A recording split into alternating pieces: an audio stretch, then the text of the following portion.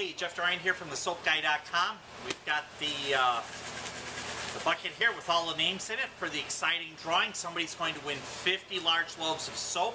We're getting ready for our big contest, of course, which is happening on March 17th, all right, on St. Patrick's Day, under 2 months away.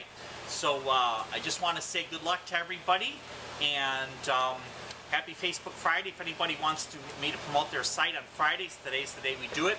I did get a really nice email from somebody, Precious Knits, K-N-I-T-S, Precious Knits. They have an Etsy store, and they sent us an email saying, hey, can you mention our name on Facebook Friday? So there it is. Check out their Etsy store. They did not mention whether they had a Facebook page or anything like that. We have a lot of people that we deal with that do stuff, really cool stuff on Etsy. I think everybody should have some type of Etsy presence if you have a small business.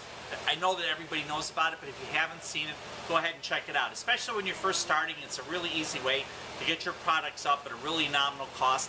A lot easier than years and years ago when we were first starting on eBay, and they just kept doing the wrong thing by the vendors. Etsy seems to be doing the right thing.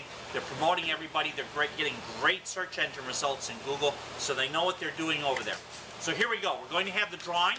Here it is. So this is for 50 loaves. Don't forget, we're just getting ready for the big one. So I'm going to take all these names. There's hundreds of names in here.